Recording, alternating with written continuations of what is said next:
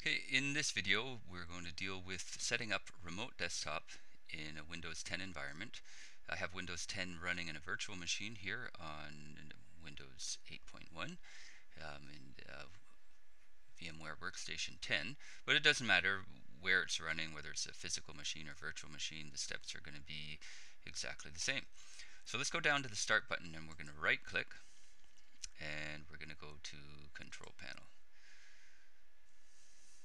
Okay.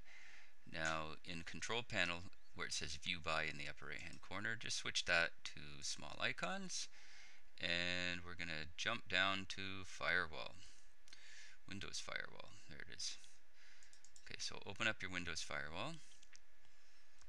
Okay, and you want to go on the left where it says Allow an app or feature through Windows Firewall. You're going to click there. And we want in the upper right hand corner to click on Change Settings to allow us to make the change that we want to make.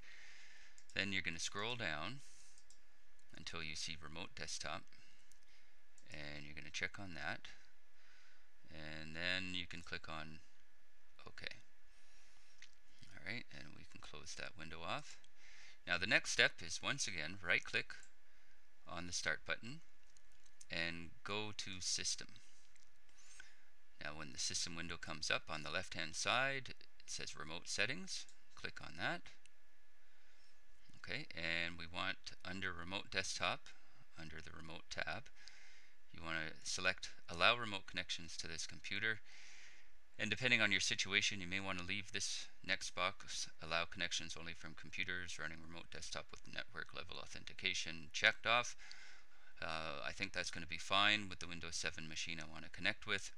So we're going to go ahead and click on Apply and then click on OK. And we can close that as well. Now, third step, right click and go on your Start button and go to Command Prompt. Okay, and at your command prompt type in ipconfig and press enter. And what you're looking for is your IPv4 address, okay, which in our case here is 192.168.0.18. That IP is assigned by the router. This is a remote desktop connection that we're going to make within our local network. If you want to connect from outside your office or home, you still need this number, but you need to map it in your router to this. You need to map the ports for remote desktop in your router to this particular IP address, and you need to know your external IP address. All that is outside the scope of this tutorial, and you can find information on that in plenty of tutorials online. Right now I want to show you the essentials that will get you up and working at home or in your office. Okay, so we have that IP address, and armed with that we can switch to another machine that we have here, this Windows 7 virtual machine, and I'm going to click on Start, All Programs. I'm going to go to Accessories and Remote Desktop Connection.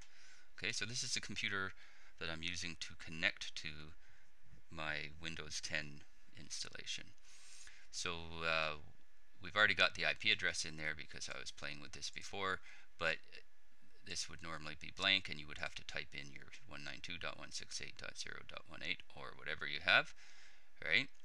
And when we go ahead and click on Connect, okay, this is, again, because I was playing earlier, this already has the username for the computer that we're connecting to, but just as an example, if I click on use another account, this is more like what you'll be faced with the first time through, and we can just repeat that. So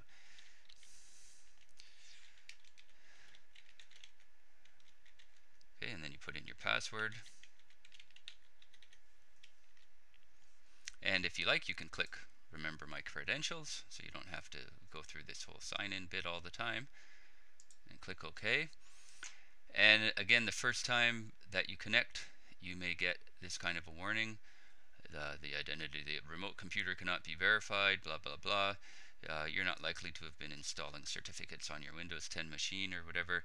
So what you can do is just say, don't ask me again for connections to this computer. Check that off and say, yes, I want to connect anyway.